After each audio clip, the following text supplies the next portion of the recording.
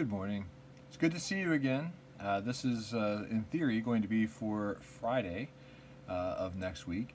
And so I wanted to make sure you understand that we may not get to the end of the book of Revelation. Of course, you're always welcome to read it on your own time. I hope that you will. See how the story ends, see what it's like for those of us going to heaven to be there. And so today we're going to look at Revelation 18, which is the fall of civilization. We saw the pieces all put into place in chapter 17, where the Antichrist is using the great prostitute, which is the world's culture, in order to spread his influence so that he could have a one world government. Here in chapter 18, now that he's got the power, we're going to see how that power implodes under the sovereignty of God. Let's pray. Father, as we look at Revelation 18, I pray that you will bless my students with insight, that they would understand your word, that they would rejoice because you are the sovereign God. You have always been seated on the throne, and nobody will ever remove you from that place. You are greater than great, more awesome than the awesomest, and you're more beautiful than description could ever imagine. I can't wait to see you, that my eyes will be open, and I will know you even as I am fully known. That with all the capacity that you give to me, I would know my God, whom I adore and cherish. I can't wait. I love you. I love my students too. May you bless them in Jesus' name. Amen. Okay, I know you have your Bible open to Revelation chapter 18. You've also downloaded your notes and have printed them out. This is the fall of civilization. One thing to watch for as you go through this chapter is how often that John uses the phrase 1 hour, 1 hour, 1 hour. He may not be talking about 60 minutes, but he's talking about the fact that this is such a short duration. Whatever power is achieved, it's only being achieved for one purpose, and that's God's. And so even if it seems like, oh, crud, this guy got elected, or this guy is now power, he's a dictator, he took over our country, relax. It's only for an hour. It's a short period of time. So in chapter 18, verse 1, we find that there is another angel coming down from heaven. He has great authority, and the earth was made bright with his glory. And notice that he pronounces the fall of Babylon the Great. We just saw how Babylon the Great was carried by the Antichrist and by his growing government, so that the whole world was influenced by this culture. But then we find out that Babylon the Great, that great prostitute, has fallen. We saw her come to power in chapter 17, verse 5. But when he says fallen, fallen, it indicates both the lament and the glee of the observer. Like, I would hate to see world culture collapse. There's a lot of things that our culture does pretty good, I think. But there's so much evil that is perpetrated by our culture, and you're aware of it. You've been the victims of some of this evil. There's glee that this is finally over with, and there's also sorrow that this is over with. The prophecy back in chapter 14, verse 8, that said that the culture of this world would fall, has taken place.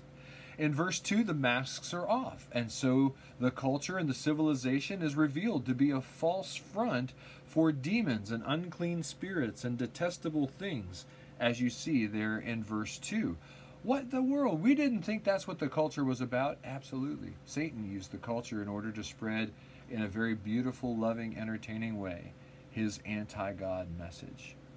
In verse 3, we find that the government, which would be composed of nations and kings, has collapsed. These were unfaithful to God in his God-given mandate to serve him as they serve the people. Romans 13, chapter 13, verses 1 and following. We also see that the merchants have also collapsed. The economy, which is so used to selling and buying and so forth, the excessive luxuries of commercialism, has taken a mighty fall. You can compare this to Colossians chapter 3, verse 5, where greed is linked to idolatry. Our greed for possessions has caused us to make a god of possessions. It's not unlike the situation we're going through right now, where the unemployment is huge, businesses are shut down, and social distancing and 10 people and less and so forth have caused these businesses to shut down, and maybe shut down for good. Maybe they're going to go out of business. McDonald's will probably still be there. But my point is that we're already getting a glimpse of this. I don't know if this is the end. I don't think it is, but I'm not exactly sure yet. Let me keep my eye on it. We'll see what happens. My point is that the economy will be a collapsing thing when Babylon falls. Verse 4, we find out that for the people of God, we're supposed to come out from her. We're not supposed to enjoy the culture the way that the world does. God's people must be sanctified or set apart. in verse 4. They must not behave like unbelievers, because we're not unbelievers. We are believers in the Lord Jesus Christ. It's the present tense, which means that right now believers should be coming out from among them. We should not wait till later to practice holiness. If you are a Christian, do not give in to Babylon. Do not get your citizenship in Babylon. Don't have a passport that has the world culture as your homeland. Come out from her now.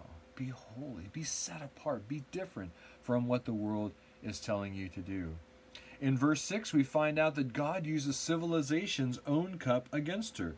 She has taken this cup and has made the nations drink the wine of her immorality. And God says, time for you to have a taste of your own medicine. A double portion equals what her cup is. It's full of adulteries, the scripture says. Everything vile and impurities. Isn't that interesting? Because that's what she was peddling to the world in chapter 17, verse 2 and verse 4. We also find out that it's her cup, that's one portion, and the other portion is God's, which is filled with wrath. Revelation 14:10. So God is pouring out upon her, here, drink the dregs of your poison, girl. And then we find that God says, and here's the drink of my wrath. There's your double portion. You're going to suffer from your own purveyance, and now you're going to suffer the just wrath of God. Society reaps what it sows. Look what pornography does to marriage. Look what happens when we have question marks about what constitutes gender and what constitutes life. Laws about abortion, legalized drugs, human trafficking, public mass shootings. All of these things have an effect on the culture, on society, and especially on the family. Whatever you think about such things, you need to know that it has an effect. It's not innocent. There's nothing really that has a neutral effect on people. It's going to affect you positively or negatively. God's wrath addresses what society sowed against him. His word has never changed. It irritates the starch out of people. It is what it is. I'm going to tell you what the word says. You can take it or leave it. I can't control that. But it is my job to announce to you, thus says the Lord. In verse 7, note the use of luxury or luxuries. When I think about this, one of our greatest hindrances to our walk in Christ is the things that we own. We have advertising out there that says, you deserve this. You deserve to have this. Shouldn't you be driving this? Shouldn't you own a house here? Shouldn't you have this kind of account? Shouldn't you have these kind of luxuries? You deserve it. That's what advertising tells us. I know that what I deserve, what I myself deserve, is eternity in hell separated from a holy God. I will not get what I deserve, and that's only by grace. I will get forgiveness. I have forgiveness. I have reconciliation. I have a home with him and an eternity to know him. I don't deserve any of that. I don't deserve anything except hell, and I'm getting what I don't deserve. Amen. Verse 9, we find out that this all comes down in the span of one day. It indicates a brief time span. It won't take long for civilization to collapse. It's already unwieldy as is. Chapter 18, verses 10 and 11 uses the phrase, it'll be 1 hour until it all comes down to nothing. We also find out in verses 11 through 13 that there's all kinds of cargoes that sit at the docks and there's nobody buying them. How many stores are lamenting that right now? Like, nobody buys our stuff anymore. The cargo of gold, silver, jewels, pearls, fine linen, purple cloth, silk, scarlet cloth, all kinds of scented wood, all kinds of articles of ivory, all kinds of articles of costly wood, bronze, iron, marble, cinnamon, spice, incense, myrrh, frankincense, wine, oil, fine flour, wheat, cattle, sheep, horses, chariots, slaves, human souls. Yikes, Arama. Do we really make a practice of selling people? Yeah, human trafficking. Still a thing after all these centuries. So much for progress, right? We find out that these types of cargoes reveal a taste for the finest things of the culture, and people, and slaves. Verses 17 through 19, we find out that transportation and its infrastructure is in ruins. No one is going anywhere. They're not buying what would be shipped, even if it could be transported. This might be a preview of coming attractions these last couple weeks in 2020. We also find in verse 20 that God judges civilization for the way that she treated his servants and his people. That's why I'm saying, when you hear a warning in Scripture saying, come out from Babylon, my people, be separate from her, be holy unto me, If you're a Christian, please take that seriously, because we find out that God is collapsing the civilization for how that civilization treats his people. But if you're part of the ones that enjoy that culture, maybe you won't be set apart from her by God in judgment, because you would not separate yourself from her in life. Maybe you're actually a part of her. Maybe you are Babylon. What kinds of things are included in Babylon? If you look at verses 21 and following, you'll find that verse 22, the sounds of harpists and musicians, so the music industry, milling, which would be farming, refining, which is processing, the arts and manufacturing, the power grid, light and so forth will be put out, systems that keep the society running, energy, water, sewage, those kind of things. Merchants are the heroes of a consumer-driven society. There are actually people that were named J.C. Penney and Abercrombie and Fitch and so forth. I don't know if anyone was named Gap, but there probably was somebody named Victoria, if you smell what I'm cooking.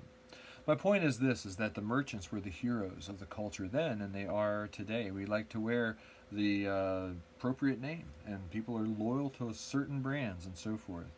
But take a look at verse 24.